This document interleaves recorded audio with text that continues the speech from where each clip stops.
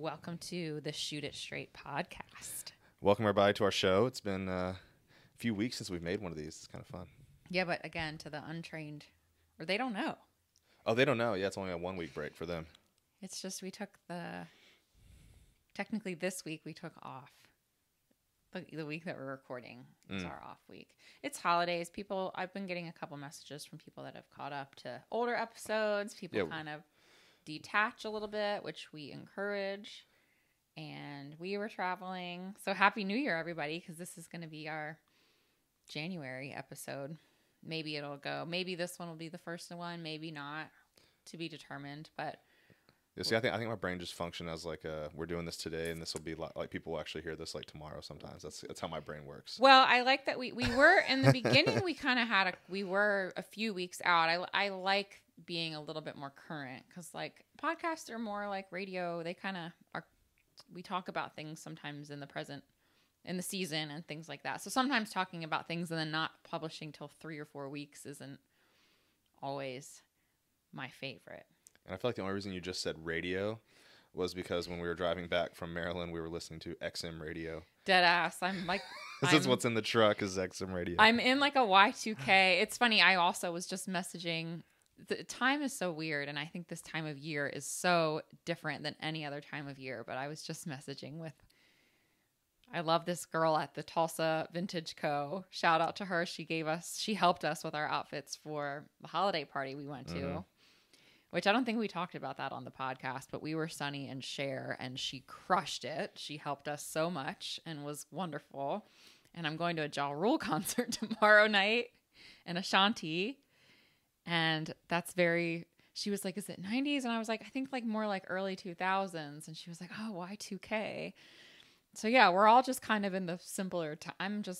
I think that's how it goes. I think when you grow up, you just live in the time that you were kind of like in your heyday as like a teenager or, in school, college. And that's just like your era forever. Oh, I'm all about the 90s. I love the 90s. I know you love the 90s. And maybe some people like, that more than others. But, like with like music and things like that, like nobody is like, 40 years old turning on pop radio and like loving what they're hearing. I don't know too many people that are like, yeah, only modern day times. Yeah. I feel like especially now. And I was just talking to a friend and we were talking about, I don't know, there's several memes about this, but it's like, if you're 32, 33, 35 years old and it's like we've been through like 10 world wars and the plague and like then we've been through like so many things and we're not even that old. Our millennials have lived through a lot. Mm-hmm. So yeah, I don't know. Time has just come up a lot today and like this week. Well, I think it happens like around the New Year. It does. It's like always a time of reflection and I don't know too if it's kind of like time slows down a little bit this time of year. So we all have time to just like maybe reflect a little more, be with our thoughts. Yeah. Squats with his thoughts. And then it's my birthday. So it's my your reflection birthday. Time. It is I reflect on my birthday too. It feels different than this. Yeah. It feels different. So you're that's kind of interesting for you because yours falls on the same time frame. For me, it's like when fall comes and I feel like the change of the seasons shift. Mm-hmm. But for you, I can see where like that's kind of a cool thing where you can kind of like start fresh on the new year and it's your birthday. That's cool. Yeah. I'm getting older, but talking to your brother over the holidays, he was telling me about what is he, like a Gen Z or something? He's 26, 27. I consider him Gen Z. Yeah. So he was telling me about Gen Alpha and all their lingo and like all this kind of stuff. And I was gonna say Alpha is the new because he's not young. No, he's not. Anymore. He's not them. And so he was trying to tell me all about their lingo that I totally didn't understand. And I think people that are listening to this that are millennials and older, like it's just like I don't understand this.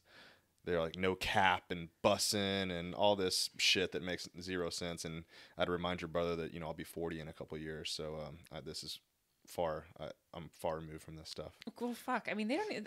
Gen Alpha. I didn't even know they had a name or what their name was. B, they don't even know how to talk to each other. Yeah. But they don't have to. These kids are. Yeah. I don't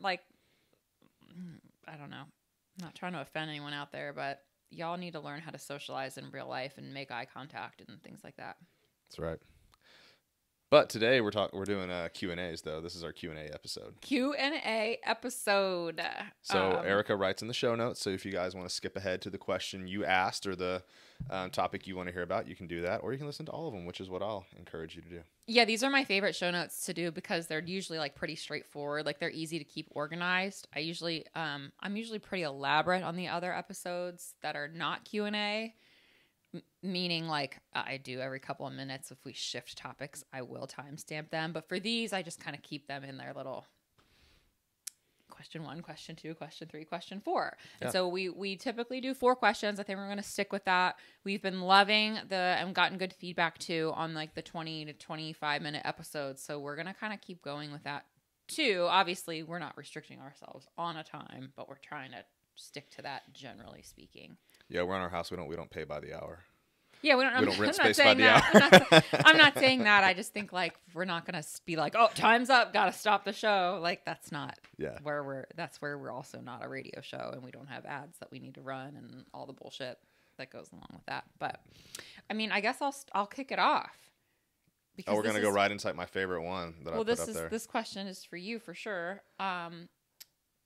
Let me go ahead and just you have to ask the question because I don't know what the question is. So this isn't actually the question that was asked. This is like basically the root of the question that actually is asked all the time, if that makes sense. All right, well, ask the question because that'll help people. The question is basically just like, do I need to do golf-specific exercises or a golf drill?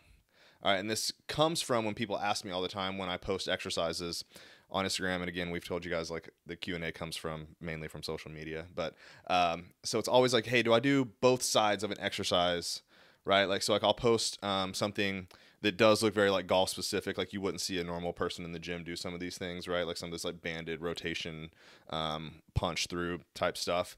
And people are always like, do I need to do both sides? And the answer is always yes, if it's in the gym. So that's where it comes. So I kind of evolved it into this actual question because like the root of the question is that person's actually asking is this like something that's just going to help my golf swing, or is this something that's also going to help my body too? And we need to make sure there's a difference. Okay, so the question also, I want to ask it another way so we can get super crystal clear. Is just what's the difference between a golf drill and a golf specific exercise? Right. Okay. So, and hopefully I don't confuse anybody out there or confuse myself in the explanations of this, but basically the way we would look at it is you would do something in the gym if it will enhance your athletic capabilities, enhance your body, right? If it's only going to enhance your swing, it should be done on the range or wherever you're practicing with a golf club.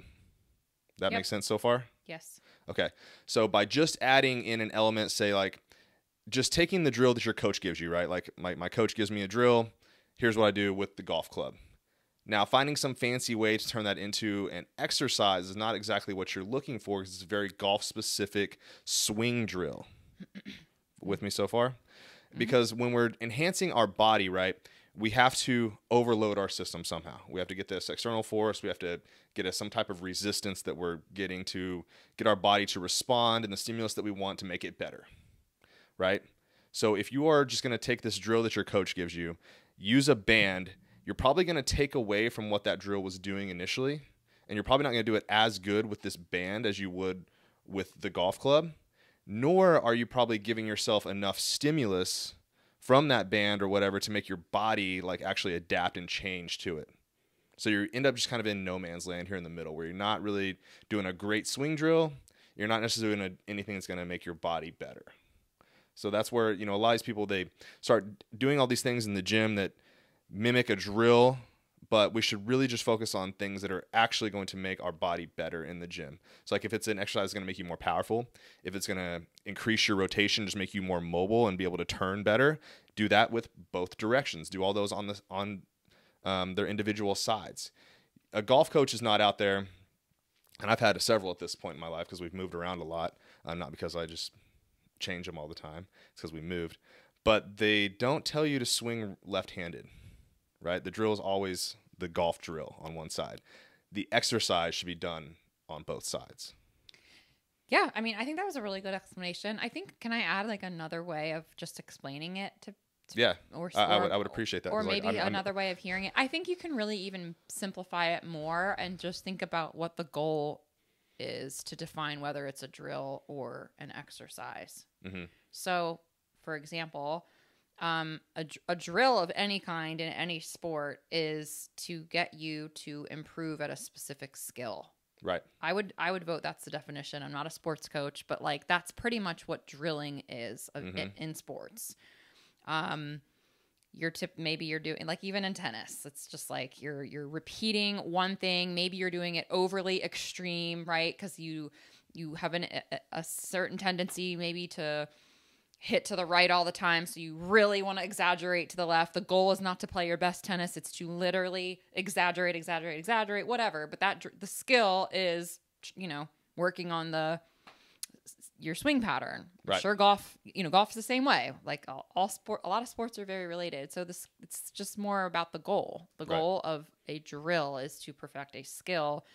And you can look at certain exercises as skills too, but really exercises it's to get like you've been saying, an improvement more on your body. And typically we're trying to become like balanced on both sides, and all of those things. We don't want to neglect one side of the body versus the other. Right.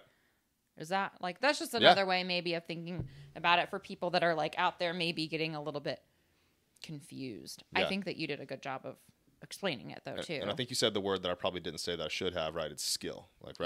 If your coach is giving you a drill with the golf club, it's developed the skill, right? Yeah. Like my you have exactly what my issue was. My issue was that I sliced the ball. So what is the drill? The drill is to hook the ball. Literally. Right? Like that's what he was trying to get. My coach was like, here, I want you to hit these like nasty hooks. Yeah, exactly. To get you to straighten that out, right? Like that's the drill. So it is the same as tennis. Yeah.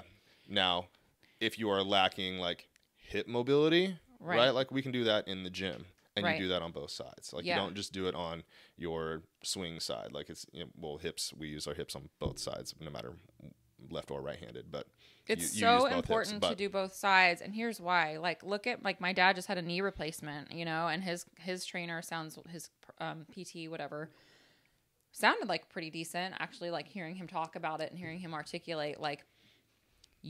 Don't limp too much. Don't overcompensate on the other leg now. Because it is so important that even if you are stronger on one side, it doesn't mean you don't work out that other side. Like the body doesn't work in silos in that way. Mm-hmm. It will weirdly overcompensate if we don't perform on both sides. Right.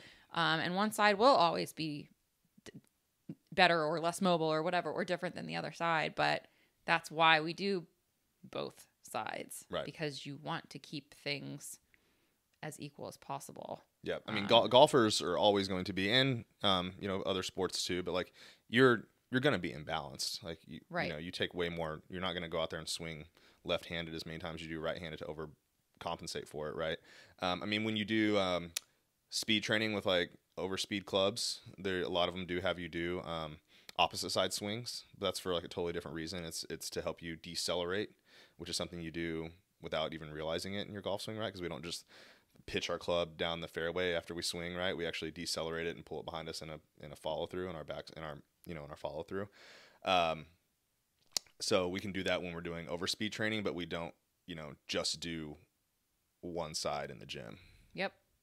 So yeah, that's the question. It's always like if I post it, and just to give you guys a little insight, I usually post the side that I do the best on when I put it on Instagram. I have a dominant side. It looks better if I do it to this side because I'm trying to show people like the perfect, the best example I can. So I show like my best side. Yeah. So I tend to, like if I show like multiple things in a row and I'm doing it all on one side, people tend to think, oh, he must be a right-handed golfer because he's doing all this on one side. Oh, interesting. Like, no, it's either, it could be like where the camera's placed. It could be like where the lighting is good. Like there's I'm just doing it for the video. Like if that's in the workout, it's on both sides. Yeah. Don't overcomplicate it, y'all. That's just in general life advice. Yeah. General life Do advice. both sides. All right, cool. Second one. Oh, cross training for golf. Yeah. I think this can go a few different ways. So why don't you kick us off here? Well, what's the question? Is the question? Should we be cross training for golf? There we go. That's the question. Should we be cross training for golf? Okay, I like this question.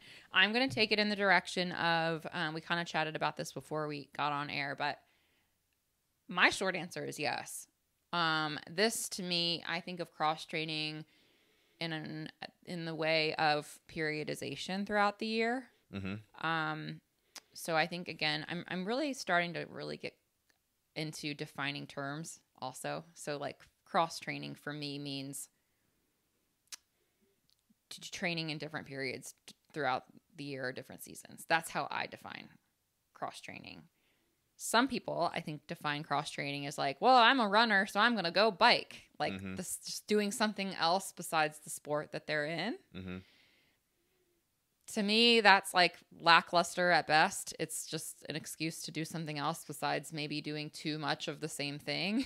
And I'm biased to that opinion because I used to do those types of training too. And there's certainly value in doing different modalities in general, but for the purposes of cross training for golf, I think this is very relevant to the conversation we had last episode or 2 episodes ago about off season. And like just how you're training differently maybe in the off season versus in season. And maybe it's not the exact same thing, but if it's winter, for example, it might be a really good time to crush and go really heavy or super high volume. Or maybe you do take up like a different sport. Maybe you are playing your indoor tennis more all of a sudden, or like you're working on your jujitsu because it's just indoor. Like seriously, like this is where it's like, you know, back in my endurance days, I would do more like indoor HIIT training classes. I started to ramp that stuff up because maybe I wasn't outside in the cold as much. This is where you're just kind of like, because if I'm looking at it from a macro scale, if I know I'm going to be training year round, because I am, what we should absolutely be doing like different things for different seasons. And I think for golf, there's definitely, you can get into the more like specificity for golf, but like, fuck, this is where like maybe you're swimming indoors a little bit during the winter and like trying to get your endurance up. Like maybe this is where you're like looking at the goals that you have for yourself. Like we just had a member join and she wanted to be able to have a little bit more endurance for her game, like to be able to play more throughout the week and like not just maybe shoot 6 or 9 holes, but be able to walk 18 a couple times a week. So yeah, maybe like that person is wanting to level up their what am I trying to say? Their baseline endurance and just get better. So like this is where I think it's a good opportunity to pick a few goals, 1 or 2, and focus on them like out of your regular season. That's how I define it, and that's where I would say like the answer is yes. If it's defined as, well, I'm just gonna do CrossFit classes because it's different. I'm like, that's kind of like counterproductive to golf. Right. Like if we got into like all the specific different modalities, we could kind of go through a list, which we're not going to sit here and do. But that's where I would say like make it specific to what you're trying to work on, and try to go in that direction. Right. Yeah. What's your hot take? Oh, I love it. I mean, so Owen, one of our juniors I've been working with for one of the Wednesdays, I guess I'm going to have to quit calling him a junior because I've been working with him for a while. He's going to... I know. Is he like a young adult now? Is he 18? I think he's he's in high school now, but I mean, I was working with him before he was in high school. But anyways, he's playing like varsity basketball right now. Yeah. And I think that's awesome. You know, it's because he's developing skills that, I mean, golf is like his game. Like, I don't know. I've never watched him play basketball, so I shouldn't say that, but it'd be hard to imagine he's better at basketball than he is at golf because he's really freaking good at golf. But so that's definitely something I love to see juniors do, like get out there and play more sports because you just develop so many more skills too, right? Like, I mean, ball handling, shooting, dribbling, running, sprinting, agility, all that great stuff that he's getting, and just the being a part of a team is cool too. I was gonna say that. Yeah, that's a whole different can of worms. So but just the skills of playing basketball is awesome. Yeah. And it helps. It'll help him play golf too, without even like it's nothing like the game of golf. It's just because he's becoming a better athlete, right? Like that's again kind of goes back to that question 1. Like anything that's gonna make you a better athlete will also make you a better golfer too. Now adults, we really don't have that, right? Like I'm not gonna go join like the rec basketball league, although some guys do. That's just not what I'm going to go do. So yeah, I mean, trying to find out like new things to do. Like I'm going to take up boxing this year. Like I already ordered some gloves. We've done boxing before. I really enjoyed it. That'll be kind of like my cross training, right? It's going to be great for golf as long as I don't break my wrist hitting the bag, which knock on wood, I might end up doing. But, so like, that'll carry over to golf. There's a lot of rotation, power, conditioning, all that fun stuff. So I definitely think mixing in something like that is great if you have the time and things. Now in our program, I do put in a lot of stuff, right? Like there's a lot of like jumping laterally. There's ball slams. There's different types of lunges that we're putting in, more rotation. So like, people are getting exposed to a lot of stuff just doing our programming. Yes. But yeah, if they want to, do something extra, like, do another sport, I highly encourage that. I think that would be great. Yeah, I think that was a really good way to answer that, actually, with the sports. But yeah, and again, our programs do a really good job of doing a lot of variety in general too. And I think I encourage people, when you're doing your workouts, like if you're a nerd like me, but it's like, think about how things do carry over in your day-to-day life. Once you start training enough, you can really start to be like, man, this makes this so much easier. I can't think of an example like off the top of my head, but it happens to me all the time. I'm just like getting up, like we just got like my dad's truck or whatever we just bought. It's so high up, and I'm like, man, I can like lift my leg up and step up here like nobody's business. And maybe when I'm 90, it'll be a little bit different, but I'm like, fuck, I want to be able to do that for a really long time. There's no reason that I can't pick my body up and lift myself up into a truck. Yeah. I should be able to do that with my body weight. Yeah. So it's like, cool. I'm glad I really do those weighted step ups. Like, I'm really glad that I have, like there's just so much, this goes on and on and on and on and on. We were talking about being able to carry like multiple gallons of milk. Like those are things that, I know that these things sound, maybe we take them for granted, but like there are so many things in day-to-day life that they're just not hard, because if you have a good, well-rounded training program, you'll be good. Yeah, I mean, and just like overall coordination, right? Like eye-hand coordination, stepping up and down is part of it. And like if you're playing another sport, I mean, I've one of my first like golf coaches, because my swing was ugly, but I still like hit the ball really far, and I still like played pretty well. Like I was single-digit handicapper without any kind of like lessons. And he was like, man, he's like, if you didn't have such good eye-hand coordination, I don't even think you'd hit the golf ball. Right. So like. And I developed that through like playing other sports, like not playing golf. Right. So just think about like if you are a good golfer and you do play more sports and you develop more skills, it only is going to make you better. Yes. What's next? Quick fix for injuries. No such thing. I wish there was something. Well, I think we should talk about your injury. Oh, no. I think it's important. You're going to rat me out to our... No, I'm not ratting you out. I think it's important to talk about. It is. In the spirit of being authentic, this is also, you've had a chronic elbow thing since I've known you. From powerlifting. It started from powerlifting, which I believe that's actually to be true, because you had terrible shoulder mobility. Mm-hmm. Your shoulder mobility is not the best, but it's a lot better. Mm-hmm. And you're also a guy versus me who's just a girl. A nimble little creature. Yeah, I mean, I'm not going to act like I sit here and work on it, but like, I don't know, I have pretty good mobility.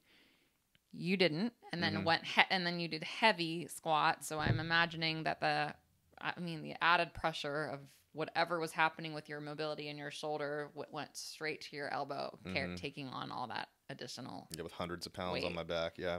Over and over and over again. Yeah, and what was funny, remember I got like I quit pressing for a little while because I thought it was like an elbow injury. It comes from pressing something or rowing or some upper body exercise, and it was the back squats. The same reason we think like, oh, my knees hurt because I'm squatting, and it's like, probably not. Yeah. Like it's the same shit, But this was a long time ago, and then we've kind of unpacked it since then. I've learned since then how it all works, but that was the problem. Yeah, because lack of shoulder mobility was killing my shoulder or killing my elbow with a low bar. Then I had to then I modified my squat for CrossFit and so on and so forth. But so my left elbow, which if you're a golfer, is typically not where a right-handed golfer would actually get golfer's elbow. They would actually more likely get it like on the inside of their right elbow.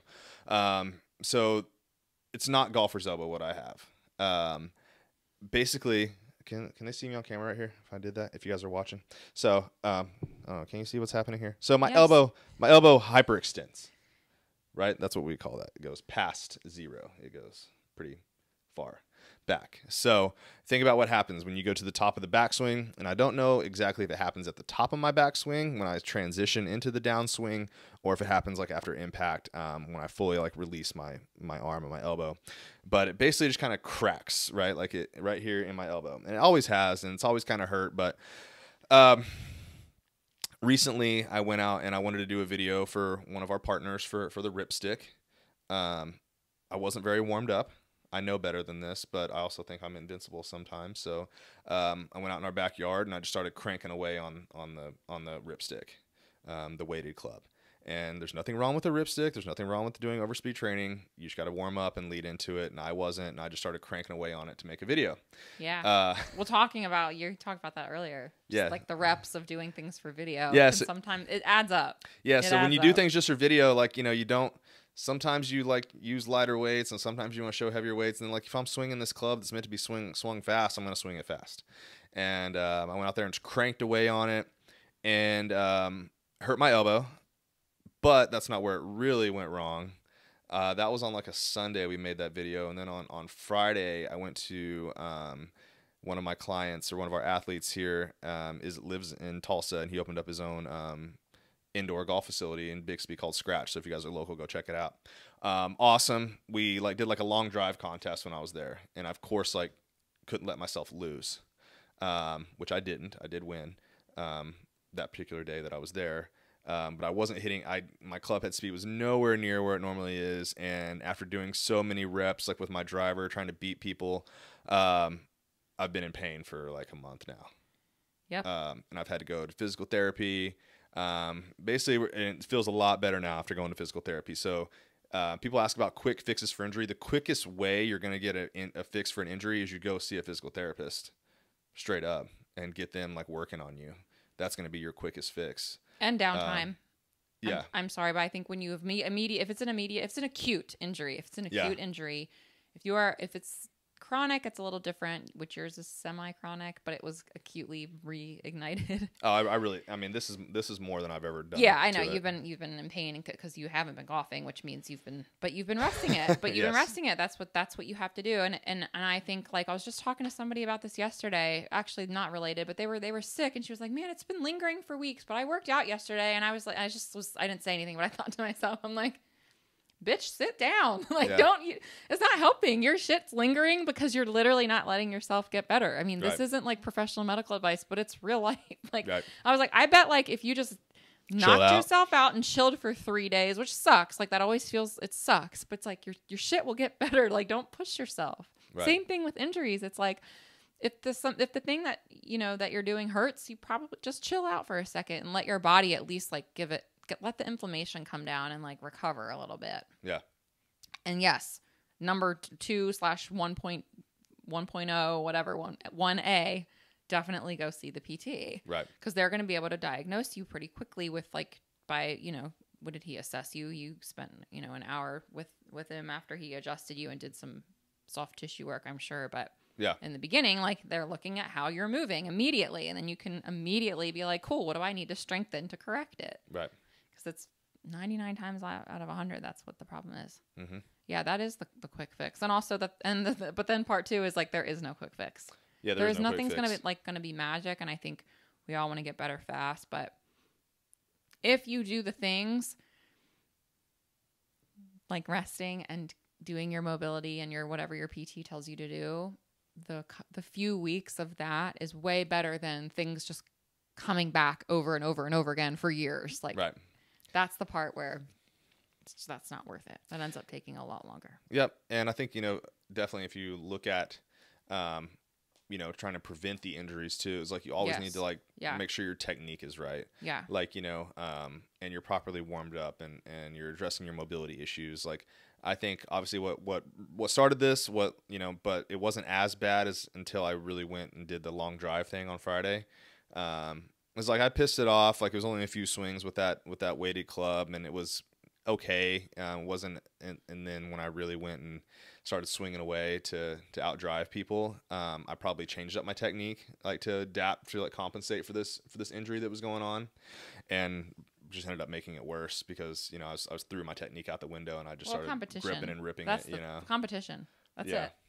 That's always when people. That's it. Yeah. That's the point of competition. You're pushing your body more than it can than it would go in like a training session. Yep. Always. And I did that. So well, you did the competition, right? That's fine. Yeah.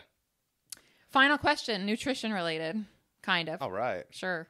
So how much of a calorie surplus do I need to be in to build muscle? Okay, so this one got a lot of traction. We answered this question kind of in a Q&A in December. Different. I think it was asked a little bit differently. This question comes up a lot though, so I'm glad that it's come up again because I encourage people to go back and listen to that episode. I think it was one of our best episodes ever, actually, especially that particular question. I think I unpacked it for like 15 minutes. We talked about like the phasing of macros. It was so good. But let's talk about this. For one, okay.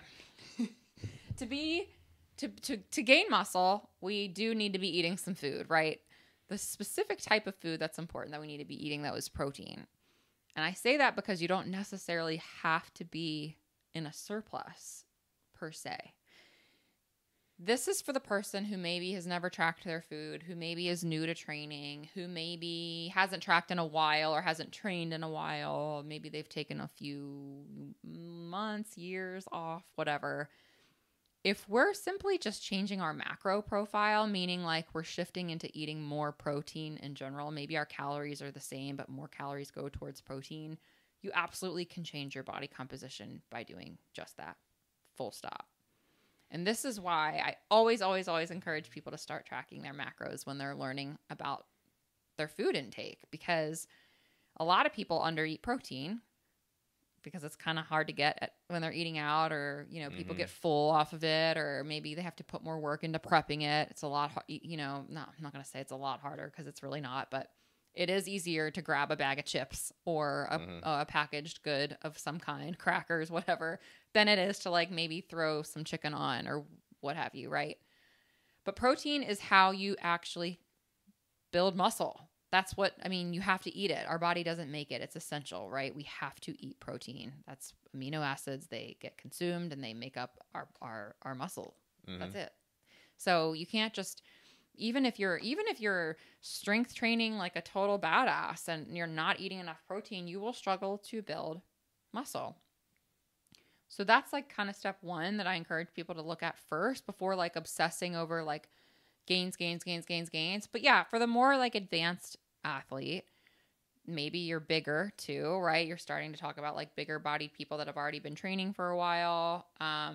You know, I would consider myself in that class too of like women. I'm not talking necessarily you have to be 250 pounds. I'm just saying like if you've been training for a while and eating your protein and doing the things, you can start to add muscle and add size with a 10% surplus. It doesn't have to be a lot. So if you're eating 2,000 calories, you can add on 200, 250 and start to really see gains happen. The important thing to note though is that we're making sure we're sending our body the muscle building signal, and that comes from strength training. Also full stop, right? So same thing as what I said before. Only as it relates to training, you can be eating in a 250 calorie surplus, but you don't just put on muscle by eating in a surplus. Like that doesn't, that you have to put in work too, right? So if you're just adding calories and your body's just going to be like, cool, I'm going to put on some body fat, but you can mitigate the body fat that you gain by strength training. And that is important. And you do need to be doing progressive overload. You cannot be doing the same weights for 20 weeks. Your body needs to be getting the signal, hey, this is a muscle building stimulus. I need to adapt and change. That's why like people that mail it in on their workouts and they're just checking off the boxes and they're wondering why they're not getting anywhere, they didn't hit a stimulus that was required for their body to adapt or change. So it's not going to. Right. Full stop.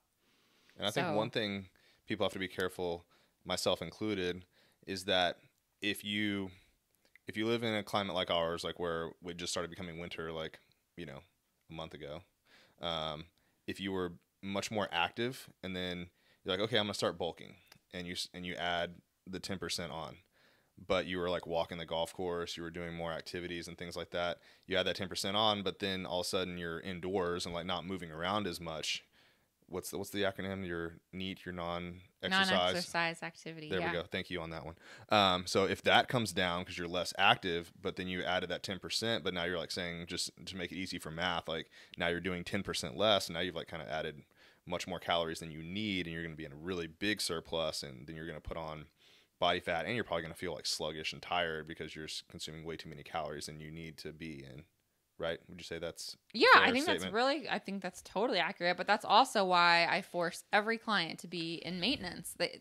People skip. They always want to go to their bulk or their cut immediately and they skip the maintenance. Like, you got to do the maintenance. Yeah. Because again, you could have some really great gains or changes in your body by just doing that. Same thing even with fat loss. Sometimes, again, if I had a client that I've been coaching her for 2 years, and last check-in, which was right before the holidays, she was like, I've been eating like all these sweets and craving sweets, and I've been I haven't really been tracking, and I've been traveling on the road, so her protein was really low for a couple weeks naturally, because she just kind of knew she was gonna check out a little bit. We agreed that was a good plan for her to just chill, eat the things, have fun. But after a couple weeks, she was like, I'm so hungry, and I'm like, yeah, you haven't eaten a lot of protein. That's it, period. And there's no emotion around it, or this. She's like, it's the seasons, it's the darkness, it's the stress. And I'm like, it's because you're eating like probably 50 grams of protein if you were tracking. And she was like, light bulb went off. I've been coaching her for 2 years, and she's smart, and she's. But I'm like, sometimes we just need to like hear that. But it's like, well, yeah, so you're gonna munch on the extra things and feel like shit and have cravings and be hungry because you're not eating your protein like you normally are. And protein's super satiating. Yep.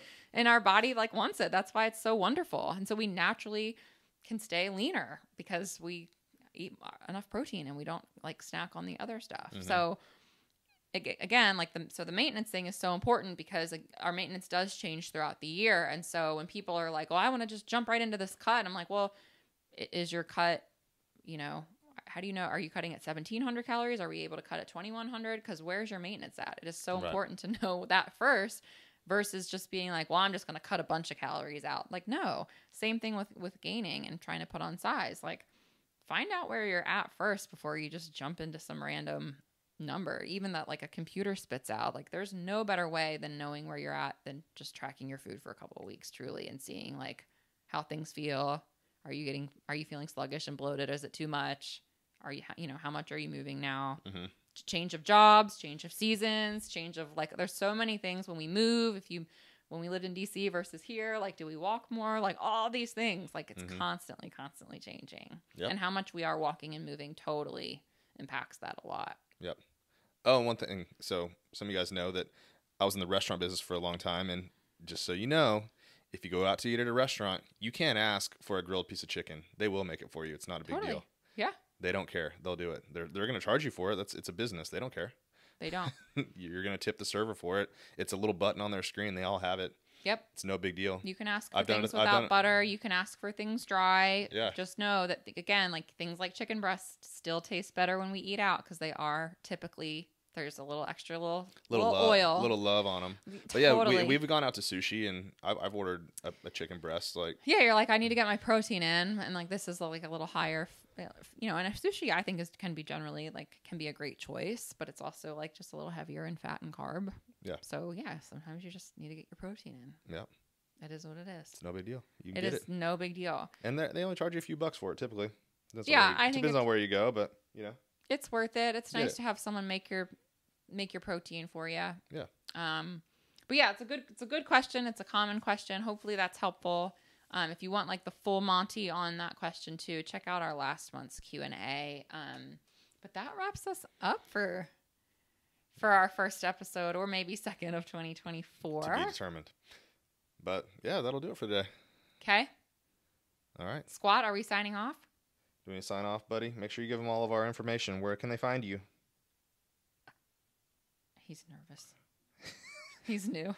He's new. He's staring right at me like, shoot, Mom, I don't know what to say. But yeah, check us out on YouTube. CodyWescottGolf.com/links is where you can find all of our everything. Stuff. Our programs, our free downloads, our free trials. We've got our YouTube channels on there. All the ways that you can find us on the Instagrams and the socials, our website, our programs, all of it. Hit us up. Free trials, all the stuff. Free workouts. Well, everybody have a good start to January. Say happy birthday to Cody, and we'll talk to you soon. Thanks, guys.